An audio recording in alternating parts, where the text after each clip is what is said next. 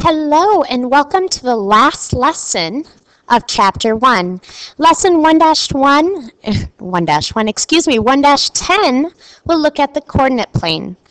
And we have two objectives tonight. First, you will be able to name coordinates and quadrants in the coordinate plane. And two, you'll be able to graph points in the coordinate plane. All right, so first, we have a little bit of a warm-up, and it tells you to graph the numbers on a number line. And for number 1, we have to graph -2, 1, and -5. Well, to start, it would probably be good to have numbers on our number line. So I'm just finding about the midpoint, and then I'm numbering some of these. My number line is a little bit long, but that's okay. I'll just use what I need. -3, -4, -5. -6, -7. There. My number line goes from -7 to +7. And then I graph them. -2 is there, 1 is there, and -5 is there. All right, I did number 1. Go ahead and do number 2. Please pause me now. All right, your first job should have been numbering the number line like I did, above. And again, just find about the midpoint and then start numbering. There we go. And then start finding those numbers. So 0 is there, 2, and -4. All right, so you know how to graph with just a plain old number line. Today, we're going to take it a step further because we actually are using a coordinate plane. And a coordinate plane is really made up of two number lines. If I can straighten that out. This is basically what a number line looks like, or excuse me, a coordinate plane looks like. And in fact, I have one on the next page. All right, so a coordinate plane is a plane with a horizontal and a vertical number line. All right, so I have my horizontal number line in green with arrows at the end, meaning it keeps going on, and then I have in red my vertical number line. All right, now there are 4 key parts to a number line, and we're going to look at each one. First is the x-axis. If I can pull that out, there we go. And that is this horizontal number line. So this one in green is considered the x-axis. So the one that goes across that horizontal line is the x-axis. Then we have the opposite. If it lets me grab it. And that is the y-axis. There we go. And this is the vertical number line. All right, so that's the one I had in red. So the one that goes across is the x. The one that goes up and down is the y. You might want to repeat that to yourself a couple times because this is important. We're going to be using graphing all year. Then we have the origin. There we go. And this is where the two lines intersect. So if you take a look, you can see where they intersect right there. There we go. And maybe I'll erase this green and red line for you. There you go. So where the two lines intersect, that's called the origin. That's the starting point. And then finally, there are what we call quadrants. All right? And these are the 4 separate areas in this number line. So we have one here. We have another one here, we have another one here, and the 4th one here. And in fact, that's how they're written. This is quadrant 1.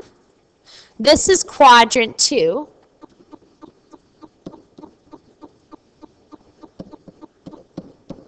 This is quadrant 3.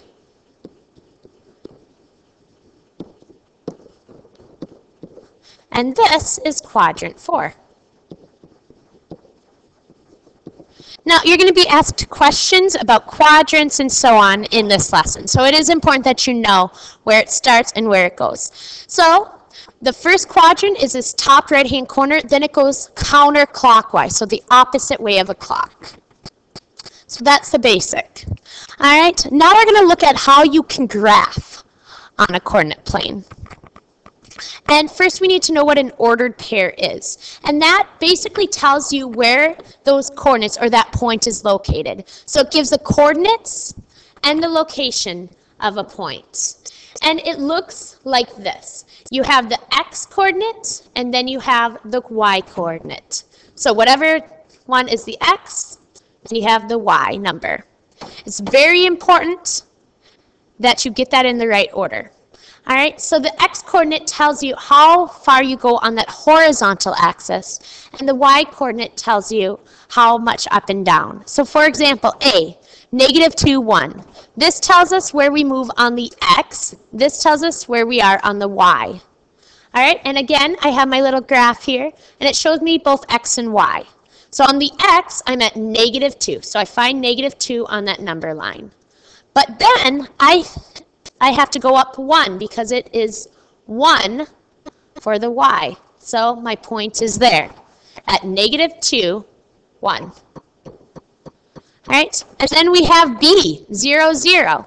So on the x-axis it is 0, so I find 0. And then on the y, well, it's at 0. So that would be my answer for B. C, well, we have to find 6 on the x-coordinate, and then you go to -3.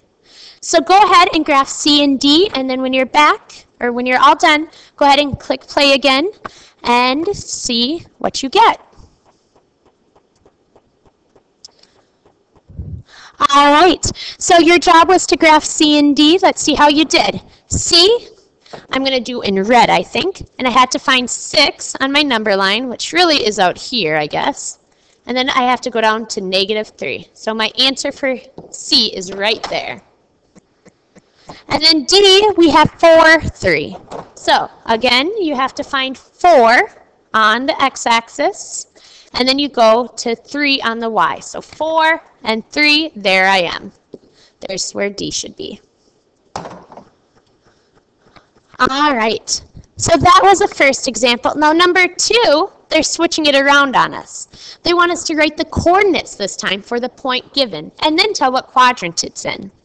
Well, again, when we do a coordinate, we have it like this, and then you tell the x, where you are on the x-axis, and then where you are on the y.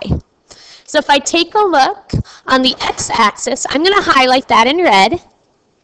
I need to find where it is on this number line. And if I take a look, well, it's at -2.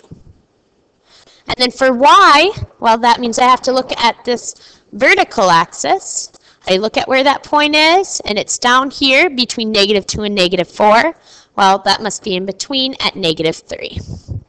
So our coordinate here is -2, -3. And now we have to tell what quadrant it is in. And I told you before, this first top right-hand corner is quadrant 1. Then it is quadrant 2. Then we have quadrant 3. And then we have quadrant 4. This doesn't change. It's always that same order. So where do you find G? Well, in quadrant 3. Quadrant 3 would be our answer. And we're going to keep on moving. Oh, and now we have to graph quite a few coordinates here. Graph a figure with these vertices. M is -3, 3, N is -3, -2, P 1, 3, and then coordinate R is 1, -2.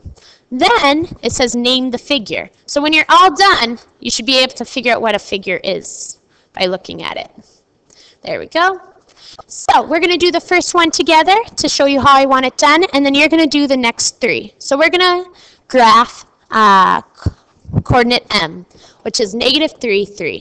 So I find -3, and then I have to go up on the y-axis to 3.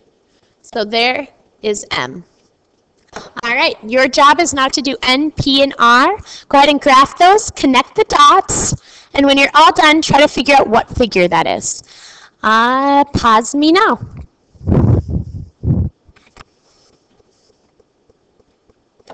All right, let's see what we end up with. N, we should have been at -3, -2. Let's see, P is at 1, 3. and then R is at 1, negative 2. And if I connect those dots, this is what I end up with. And what does that figure look like? Well, to me, it looks like a rectangle. It's not a square because the sides are not all the same size. There we go. So you should get that figure, and you should have recognized it was a rectangle. All right, final thing, our quick check here, and then you're all done. And it says draw a coordinate grid and then graph each point. Now this is a good example because we aren't always given a coordinate plane. We sometimes have to draw it, and that's okay. So we're going to draw one first. So we draw our horizontal axis, and then we draw a vertical one.